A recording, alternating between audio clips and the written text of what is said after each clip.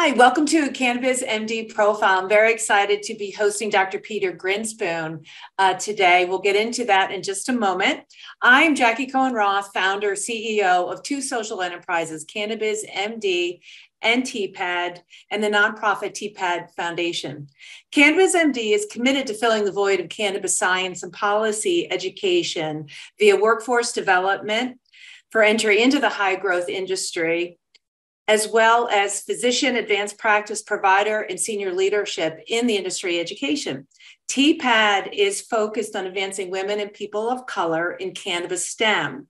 The TPAD Foundation board and I are focused on raising money to execute our mission to break down barriers to entry and advancement in the cannabis industry, no matter gender or race, via education. And we are focused on executing that via the TPAD Fellowship Program that's going to provide foundations in cannabis science and policy education with a paid internship that will lead to our intention as a full-time paid job within the industry. On June 16th, I'm hosting a doubleheader in Boston, the CannabizMD Cannabis Science and Policy Forum that will be followed up by TPAD. I'm excited to share that the forum will be hybrid. So we're going to be in person at the beautiful Boston Seaport offices of Foley Hoeg, and then we'll also be on Zoom. The forum's going to run from 9:30 to 4:30 with a keynote delivered by Dr. Jordan Tischler, and then 4 roundtable discussions, all centered on medical cannabis, whether it's clinical and research applications, federal and state regulatory considerations, and then the final roundtable discussion focuses on emerging trends and innovation in the medical cannabis industry. Dr. Grinspoon will be a member of that clinical and research applications roundtable, and then I'm very excited to have him moderate the 4th roundtable on emerging trends and innovation. Registration and the full list of our subject matter experts really pulled in the best. I'm so grateful for the people who are joining us at the forum, and that can be found on CannabizMD. As I shared, the forum is going to be followed by TPAD. And we are bringing the live jazz, good eats, plentiful libations, and provocative conversation that every TPAD is famous for. And we are bringing that to Boston. TPAD's going to follow the forum right at the same location at the Boston Seaport offices of Foley Hoeg. And I'm thrilled that Helen Gomez Andrews is our featured guest speaker at TPAD. Helen's Cannabis Dispensary, the High End, became the first cannabis company in Massachusetts to be certified both as a minority business enterprise, that's an MBE, and a woman business enterprise, a WBE. She's also an advisory board member for the Massachusetts Cannabis Control Commission. And so now bringing on board Dr. Peter Grinspoon. Welcome. Thank you so much for having me, Jackie. Yeah, so Dr. Grinspoon is a primary care physician, cannabis specialist, and an instructor at Harvard Medical School. He's the author of a new book, Seeing Through the Smoke. There it is, a cannabis expert untangles the truth about marijuana.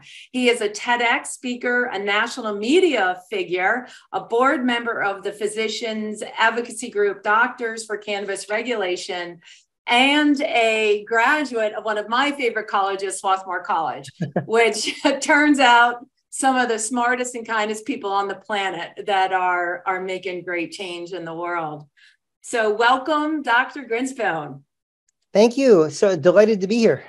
Yeah, so I have been making my way through your book, and I'm going to read a quote that that you shared on LinkedIn that I wholeheartedly agree with. This is a testimonial on your book by Dr.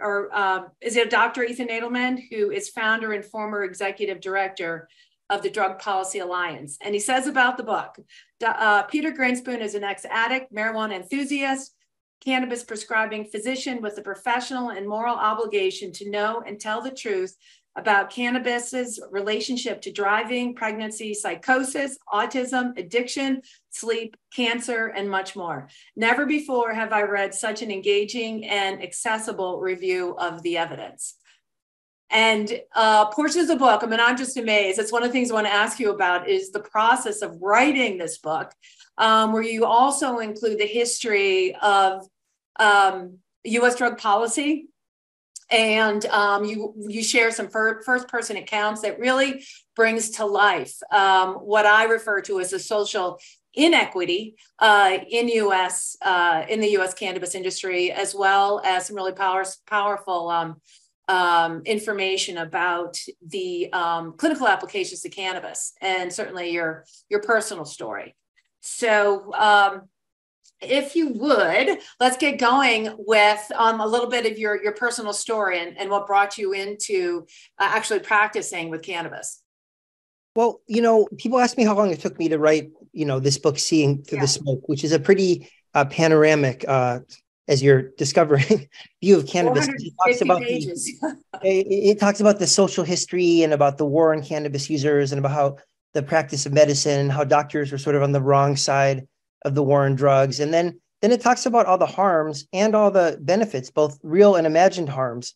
And it goes through the latest science. And then it also has a chapter on like recreational lifestyle enhancement uses, which is something that historically has been sort of heretical for a doctor to talk about. Every time I've spoken about, well, cannabis can help people with insight and creativity and sexuality, I get, really snipped at by members of my profession that say, why are you encouraging cannabis use? And I'm not encouraging cannabis use. I'm encouraging a balanced and open discussion about the actual harms and the actual benefits, because we've been misled about it for so long during the war on drugs. And for people to make an informed choice about anything, about a surgery, you say, these are the benefits and these are the harms. And then the patient makes an informed decision.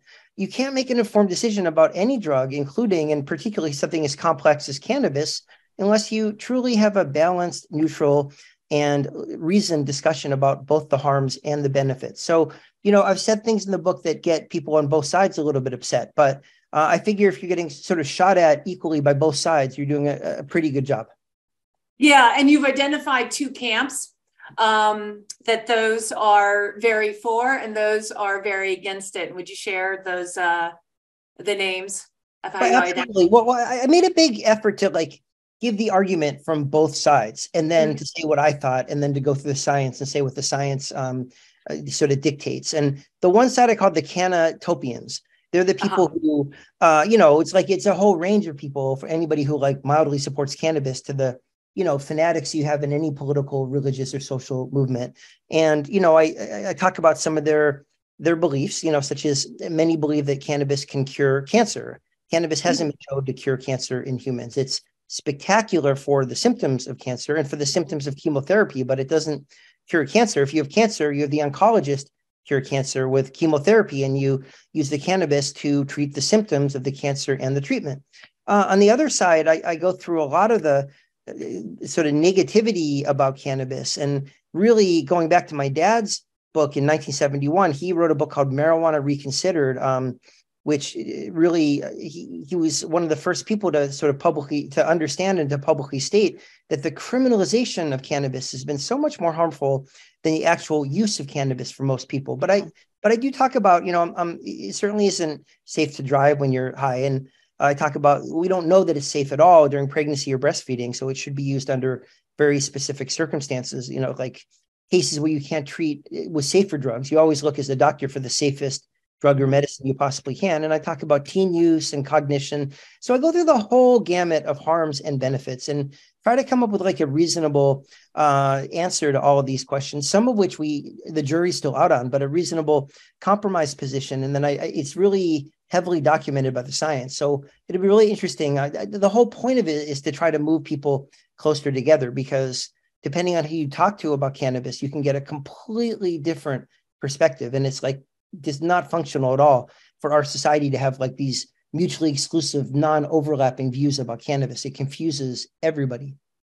Yeah, and I always one of the things that I always say about cannabis is that it's not benign. There's certainly, as you said, there's a whole lot of benefit to it, potential therapeutic benefits, as well as there's risks that we're going to talk about just in a bit. That certain age groups that shouldn't be using cannabis. I know that from what I've gone through with my graduate studies, the messaging that I told my kids while I was raising them, if I were doing it all over again, I'd have a different message.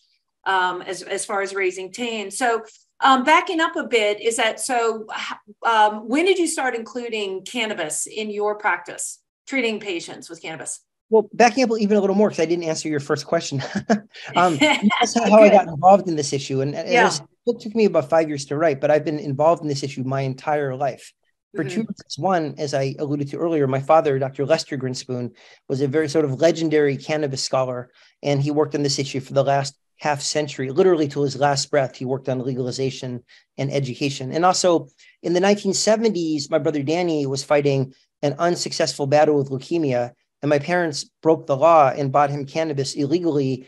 And it just was like transformative how it helped him. Didn't cure his cancer, but it absolutely helped him eat, engage, interact, play with his little brothers, hold down food, maintain his weight. And there are very few things that are as impactful as seeing the alleviation of suffering in a family member. So I've been involved in the cannabis issue my whole life, just witnessing the benefit it had on my brother. I knew for a fact as a kid that cannabis was a medicine, at least for certain people under certain conditions. And I took that through my medical education and was really immune to a lot of the nonsense they taught us in medical school. It was really awful. They still don't teach us very much at all that's helpful about cannabis, but a little bit better than it was. So I've been treating patients with cannabis, recommending it, and now certifying patients now that it's become legal in Massachusetts for the last 10 years or so, since the beginning of my quarter century career as a primary care doctor. So since the very beginning, I've been incorporating it in how I discuss certain diseases with patients. And for example, migraines, it's always been very good to help people with migraines. We have other medications to treat migraines as well, but you'd have to argue that these other medications are safer than cannabis. I mean, in the people, having cannabis as a doctor just gives you more tools in your toolbox. And I think what is going to amaze doctors as they adopt medical cannabis is how much easier it makes your life as a doctor, because you just have an extra, relatively non-toxic plant-based medication that the patients love to treat with some of the most difficult things to treat, like insomnia, anxiety, or chronic pain. So I think it's going to be very widely adopted, again, by the medical community. It was adopted until it was criminalized.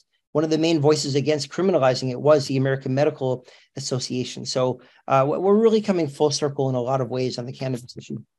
Yeah, you have some really, what I love about the book is some powerful quotes that you bring in, and the history is of where the AMA came out supportive and, speaking to with the Schaefer Commission report under Nixon's administration, and that it was not harmful as it was portrayed to be. And then what the most recent consideration by the AMA, the American Medical Association, has on cannabis. So with that, there's a data point that I regularly refer to, is that why this education is so necessary is that if we were to fully legalize medical cannabis across the country, which we're getting closer and closer to, with 38 states, 38 states having medical, 22 now have adult use. Of course, not every market is fully open.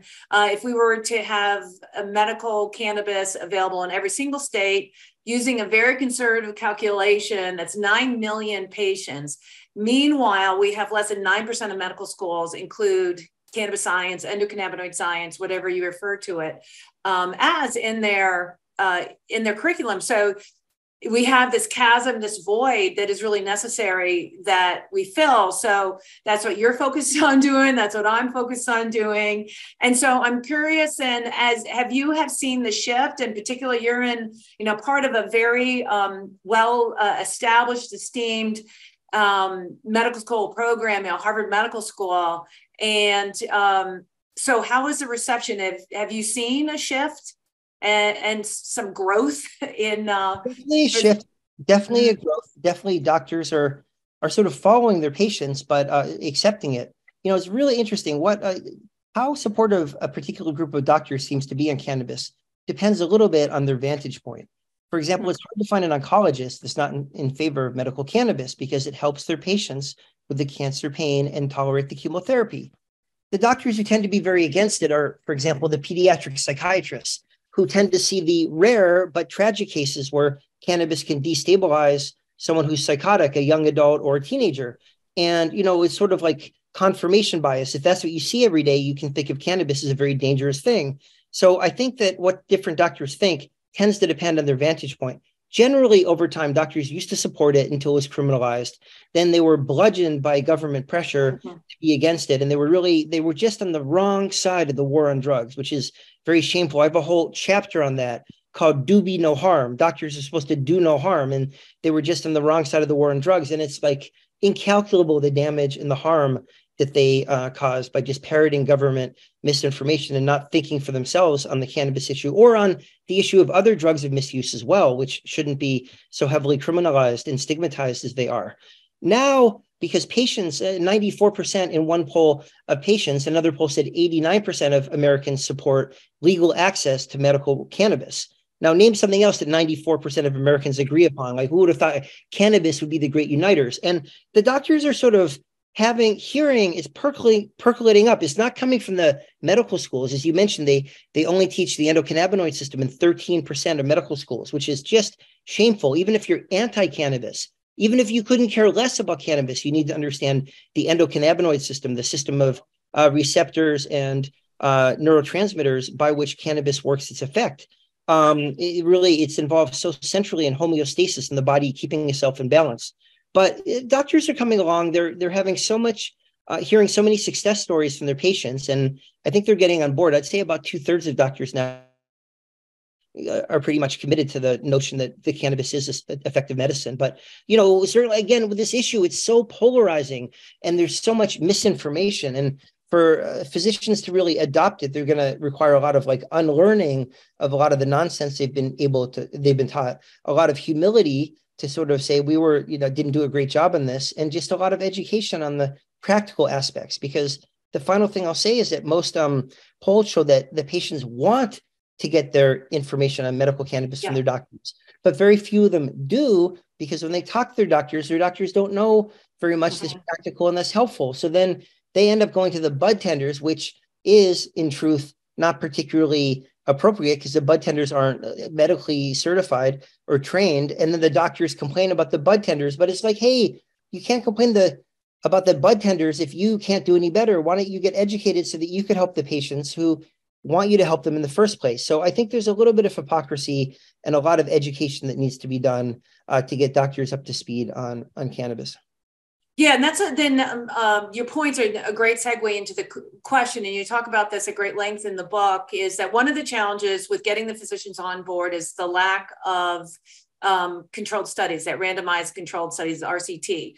And then you talk about the value of real world evidence, and there was a particular study that you cited. And so we do have so many of these anecdotal stories, and we hosted on CannabizMD is that I do that purposefully so that our readers and including physicians, that understand that patients are finding value. And that, as you said, it's unfortunate is that the physicians don't have, there's so many things that are wrong and out of balance of, anywhere from them not having education to the physicians asking, well, how was your experience when you went to the dispensary? What did the bud tender tell you? And then you have the bud tender who has minimal education, clinical education and understanding, and no fault of theirs. It's, where they're working. Many states require that they have cannabis education, some amount, but then there's, compliance by the dispensaries that they work for and with, and then to have the regulatory agencies actually enforce the education. So without going off into my diatribe on the lack of education, is then talk about the value of real world evidence. And if you would explain exactly what that is. Absolutely. So, randomized controlled trials are really important, but they're not 100% of the evidence that we use or have in medicine by any means. Lithium, aspirin, they were invented before the randomized controlled trial was invented, and we've been using those for 100 years. Much of what we do in medicine is ideally dictated by randomized controlled trials, because in these, they're placebo, they're blinded. The doctor doesn't know which medicine or the placebo, the patient doesn't know. It takes away the placebo effect and all the biases. So randomized controlled trials are definitely a good thing, and they're definitely helpful. But there's so many things that we do in medicine that are not dictated by randomized controlled trials. And I just think, as with everything cannabis related, there's a real double standard. there's a higher standard for cannabis. So a lot of doctors are saying, well, we don't have the randomized controlled trials to, for example, recommend it for anxiety. But first of all, it's hard to blind cannabis. Most people know whether they've been given cannabis or placebo. That's why they've been using it for 5,000 years. So second of all, we treat cannabis use disorder, cannabis addiction. I treat that all the time. I think I'm really good at it because I'm not judgmental. I unfortunately have a history of opiate addiction and I understand cannabis really well. So I treat this all the time.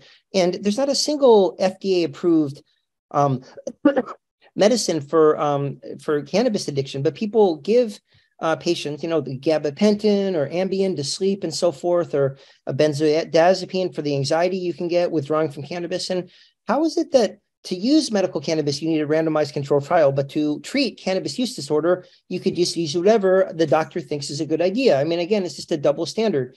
There are a lot of things we do in medicine that we do because we feel, believe, or perceive them to be helpful. And then real world evidence isn't just anecdotal studies. The problem with anecdotal studies, as my dad pointed out in his 1993 book, Marijuana, the Forbidden Medicine, is the anecdotal fallacy.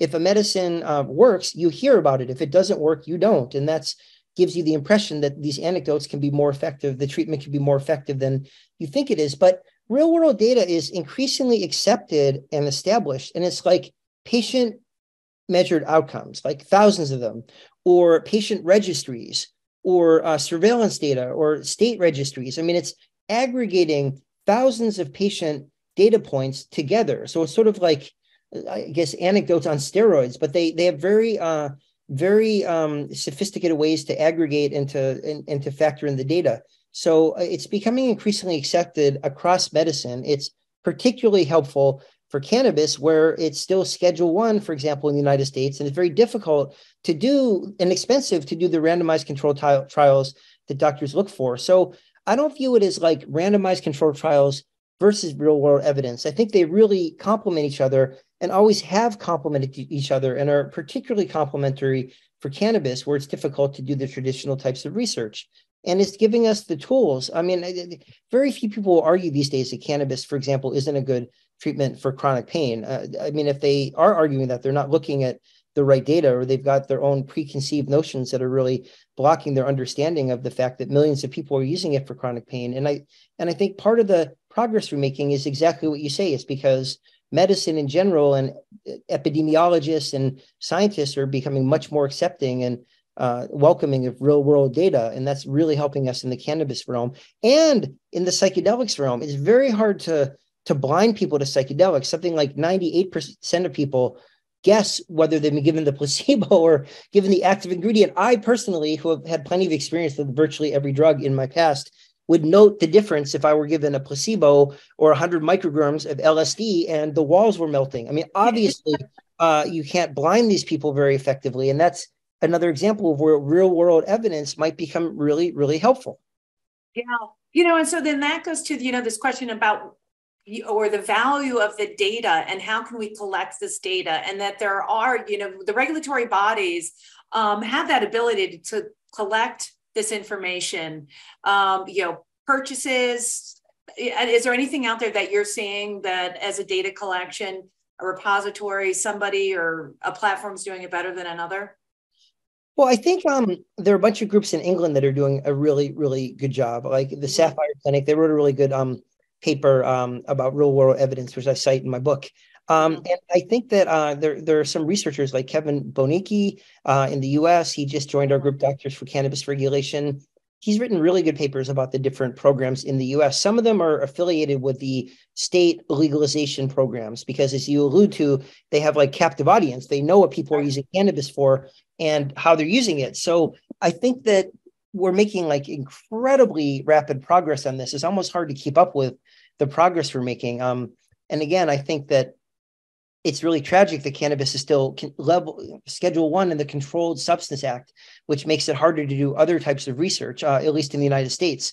So I think we're going to overcome that. Biden says he's going to reschedule. They're doing a lot of research in other countries. So I think we're going to have much more of both types of research, the randomized controlled trials that satisfy, even the stuffiest of doctors, and the real world evidence that is more on the cutting edge, but more representative of what people are actually taking and doing. So I think we're getting there quickly. And, that's just even, when I wrote my book, I had to submit it like 8 months ago. And even in the 8 months, there have been so many studies that I come was out. actually going to ask you that. I'd love to include in my book. Yeah. Very painful watching these studies come in right after you turned in your manuscript and you're like, oh, I could have included that a week ago. So. Yeah, I mean, I've gone through that. I wrote a paper. I was very excited to have it published in a peer-reviewed journal. I got back 5 pages of edits, and I don't have time right now to get to them. But when I do, it's like, oh, your book is actually going to be one of my valued resources on that. But yeah, it is. As you said, I mean, there's information that seemingly every day we're learning. There's more. Right before we got on, topics focused on the minor cannabinoids and the value of the minor cannabinoids. So let's get into some of the clinical effects that you spoke of in treating. And one is certainly as a great concern is as the markets convert from a single medical adult use program to that dual license state where it's inclusive of an adult use. So, and then there's always that concern about whether there's going to be greater access for juveniles. So what do you have to say first? I mean, you've experienced it in Massachusetts as the transition from a medical program to an adult use. Are you seeing more juvenile use? And then, so there's a 2-part question. Are you seeing more juvenile access, unintended, that it's illegal? And then I want to talk about what cannabis does. And there's a lot of conversation that we have that the weed today is not the weed that we had in high school. So let's start off with the first part of the question is, do you see an increase in illicit use by juveniles? I don't. I mean, the cannabis has always been available to juveniles. It's been a very popular drug in this country. We say just say wait, at least until you're 18, because there is concern that heavy cannabis use before the age of 18, particularly before the age of 16, can affect brain development. Now, it's nothing, like fetal alcohol syndrome. These kids are going to be fine. The whole crack baby thing turned out to be a whole big nothing burger of drug war nonsense. So it's not like anything terrible would happen, but we really do not want kids to be using cannabis until they're 18. We certainly, ideally till they're 25, but nobody's going to wait until they're 25. We don't want them using alcohol either or other drugs just because their brains are developing and are very fragile. Though that said, with legalization, there hasn't been any good data that teen rates have been rising. And there have been several theories about why teen rates have been stable, if not dropping. One is that, drug dealers will sell to anybody, but the dispensaries check your ID. If there's like the slightest, misspelling in your ID, it doesn't match up with your cannabis card or your driver's license, they don't let you in the door. So it might be harder for teens to get it, or it might just be a little bit more boring and less like exotic. Like your parents are smoking pot. It's like, that's not cool. That's not an interesting way to rebel. But I do think that teens are susceptible to cannabis use because their brains are programmed for novelty and for thrill seeking. That's just how they're programmed. And cannabis is interesting. It is fun. And the whole DARE program of like lying about cannabis and saying, this is horrible, horrible things are going to happen, nothing to see here, this isn't fun at all. Like the minute you lose credibility with a teenager, sort of like the minute you lose credibility with the judge, you're sunk. It's going to take you years to get it back rather than if ever. And I think lying to teenagers and trying to pretend that it's this awful thing or that horrible things are going to happen to you completely backfired. That actually had no effect if it didn't increase not only cannabis use, but the use of other more dangerous drugs. So I'm a big believer in being very, very honest with teenagers. And you don't freak out if they tried it because they're wired for novelty seeking, but you really do have to communicate to them firmly and clearly that cannabis is bad for their brains and they need to wait until they're older if they want to avoid harming themselves. Yeah, one of my kids say, that whenever if we're both adults and medicating, and she says, "Mom, you're the one person who can make getting high so unfun." So maybe everybody should be dropping Terpene Tuesday and whatever else I say to my daughter. So let's talk about psychosis. And there was a really interesting data point that you include in the book where actually, the incidence of psychosis is actually flatlined.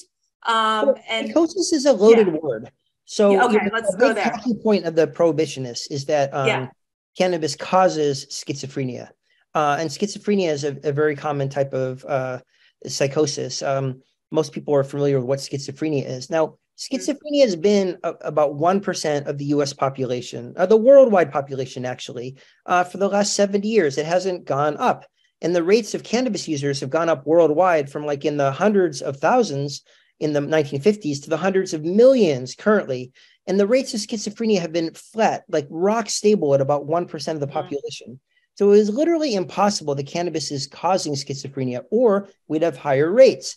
Now, that said, cannabis can, along with other things like steroids, amphetamines used to treat ADHD, alcohol, tobacco, hallucinogens, steroids can precipitate, or cannabis can precipitate schizophrenia earlier in any given patient that has a genetic predisposition to developing schizophrenia. And that's a really big deal, because if you get schizophrenia when you're 21 as opposed to 27, that's 6 years where you're not developing adult skills, life skills, functioning skills, and your functioning tends to be worse. So cannabis does have an effect on psychosis, and it can trigger it. Also, you have something called a substance-induced psychosis. Again, it's not just cannabis. There's also alcohol or amphetamines or steroids or hallucinogens can cause weeks of psychosis just from using the substance, even after the effects of the substance have worn off.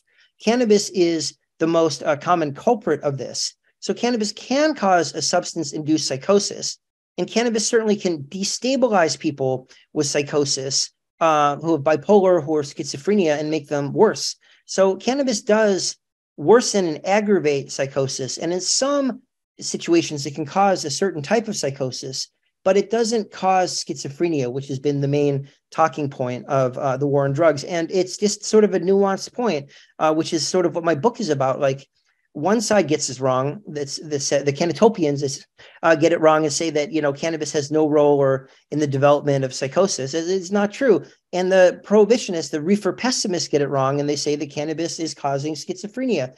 And neither are true. And I try to give a more nuanced, citing virtually all the recent science to the extent that I could. There's a lot of it, really evidencing my position for sort of a nuanced position, which is very important, because people are going to use cannabis, but how can we have them use it in a way that maximizes benefit and minimizes harm, including psychosis? Yeah, thank you for that. And then that's a great transition into talking about cannabis use disorder. And so, because of these THC counts are higher, are you seeing have you seen in your practice, are you seeing a greater incidence of CUD? Absolutely not. I believe that cannabis can be addictive. I treat cannabis use disorder, as I mentioned earlier. I don't think it has to do with the potency. When you'd have to say that smoking half a joint in 5 minutes causes more addiction than smoking a full joint in 10 minutes, which is half as strong. That doesn't make any sense. That's like saying, you're more likely to get addicted to port wine than to regular wine because it's twice as strong. I don't think there's any evidence for that. I think that's been really blown out of proportion. In fact, I sort of criticized to the point of satirizing certain studies in my book that claim the otherwise. But the rates of cannabis addiction have been greatly exaggerated by the psychiatrists, I believe, largely because they don't know much about the benefits of cannabis, and they don't actually treat people with cannabis. And as I mentioned earlier, their vantage point is just seeing the train wrecks. But I don't think they understand it that well. And their definitions are overly broad. To get a definition of cannabis use disorder, you merely need to do 2 of 11 criteria, one of which is tolerance, the other of which is withdrawal. Now, most medical cannabis patients have tolerance and withdrawal. In fact, when we define addiction to medicinal opiates, we don't use tolerance and withdrawal, because we would rope in all of the medicinal opiate patients. They all have tolerance and withdrawal. And why pathologize all of them? Why give them a diagnosis of addiction when they're not addicted, which just stigmatizes them and gets them treated worse by everybody? And it's the same thing with cannabis. It can be addicted, but you can't diagnose it according to tolerance or withdrawal, because virtually all the medical patients have tolerance and withdrawal, and they're needlessly pathologizing like hundreds of thousands, if not millions, of medical cannabis patients. Again, it's not a benign thing to give someone a diagnosis of an addiction. Doctors don't treat you as well. They don't give you pain medications. It's really, really horrible how we treat people in this country with addiction. So I think we need to sort of reset and redefine cannabis addiction so that we actually, someone who is addicted can get the empathy and care that they need. It really, some people truly get addicted,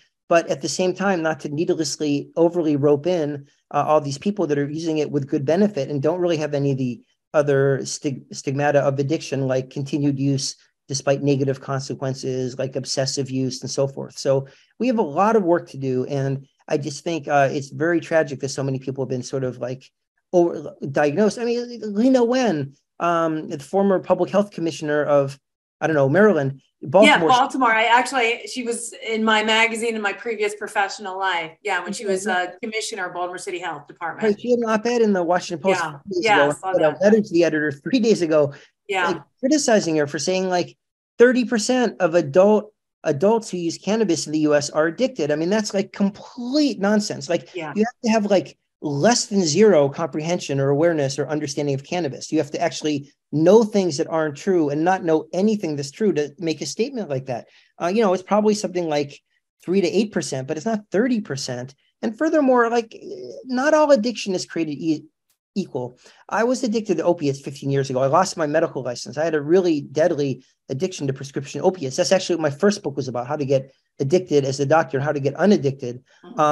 And, with cannabis addiction, there's certainly people that don't meet their life goals, that are stuck in their parents' basement, that are smoking their lives away. And it's very tragic, but they're not as frantically desperate as people who are withdrawing from opiates are. Nobody's like robbing pharmacies or like injuring themselves to get opiates. So, there's a lot more that we need to define about the quality of the addiction and the way it affects your life, in addition to just the numbers of people that are addicted, because you certainly can't claim that opiate addiction, which is like soul crushing, or alcohol addiction or benzodiazepine addiction, which are lethal, are the same thing as cannabis addiction. So I just think it's been really dominated by the psychiatrists for the last half century. They haven't had that, to be honest, a clear distinction between what the government says and what they believe. They haven't, my dad was a psychiatrist who was able to think for himself in this issue 52 years ago. I just think there needs to be more independent thinking and less like politics in terms of like how the psychiatrists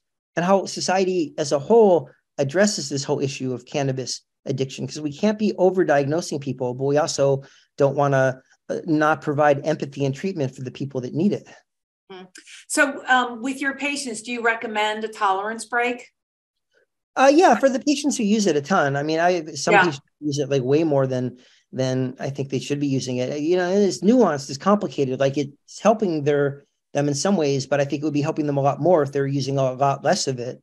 And the more of many medications, the more you use it, the less it works. Look at Ambien, the sleep medication, or any medication. If you use it all the time, it doesn't make you as sleepy. You get tolerant to it. And that's certainly true with cannabis. So tolerance breaks helps. And I often have people still use cannabis, but just try to have a less out of control relationship with it, not smoking all the time, maybe being more mindful and deliberate, use it a couple of times a day instead of puffing on their vape pens, 15 times a day. That doesn't help anybody. Would it make a difference if they're using more CBD than THC? If they manage it through? That's the other thing I wanted to mention. With the adoption of recreational, a lot of medical patients feel they're sort of being cast away to the side, and they're feeling like there's too much of an emphasis on high THC, which is what the recreational users want, and not nearly enough of an emphasis on incorporating some of the other more medicinal cannabinoids such as CBD, CBN, CBC, CBG. So I certainly think that a lot more attention has to be paid. I don't think we should have limits on THC has to be less than 10%. That just makes people smoke twice as much, and it makes it twice as expensive for people on fixed incomes like our veterans and our older Americans. So I think that causes more harm than good. But at the same time, there needs to be a lot more incentives and education, not to just have high THC overall, but to have a moderate amount of THC and to incorporate more of these medicinal cannabinoids. This would be healthier for both recreational and medicinal users. It would be healthier for everyone. And I think we're a little bit, we fetishize high THC at the expense of all these other spectacular components in cannabis. And I think we could offer much more balance in medicinal products to everybody. What's been the impact with adults, where the state I'm in, Maryland, our adult use program is scheduled to go live July 1. And so I'm very aware of the work that I do is that there is a decrease in the medical market and patient access when an adult use market goes live. And what are the protections that are put in place to protect patients' access, that they have access to those products that, as we're talking about the high THC, that where those more of the naive or new adult use consumers think like, oh, I've heard it's THC and it's high THC, I got to go in and get that, when they're actually robbing patients who require that. But more so to my question is that what impact on your medical practice, if any, from that transition of a medical only state to both adult use and a medical market?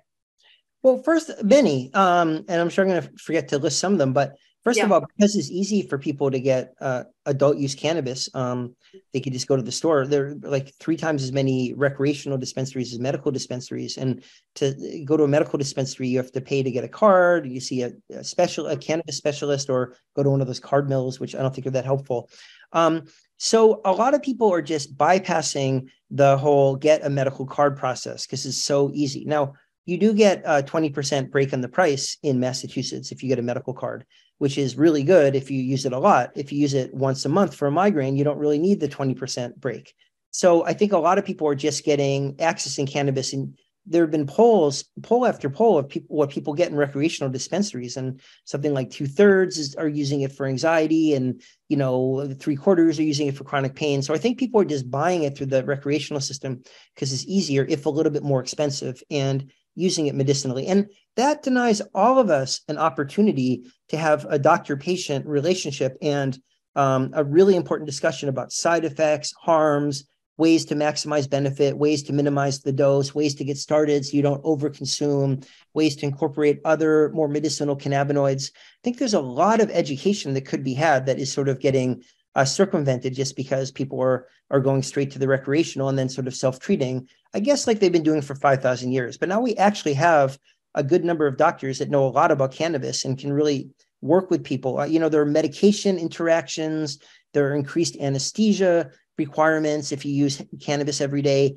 And, there's no reason for there not to be a doctor educating the patients, a doctor or nurse, about these things. And then the medical patients just feel sort of like neglected, and like all the emphasis from the companies and from the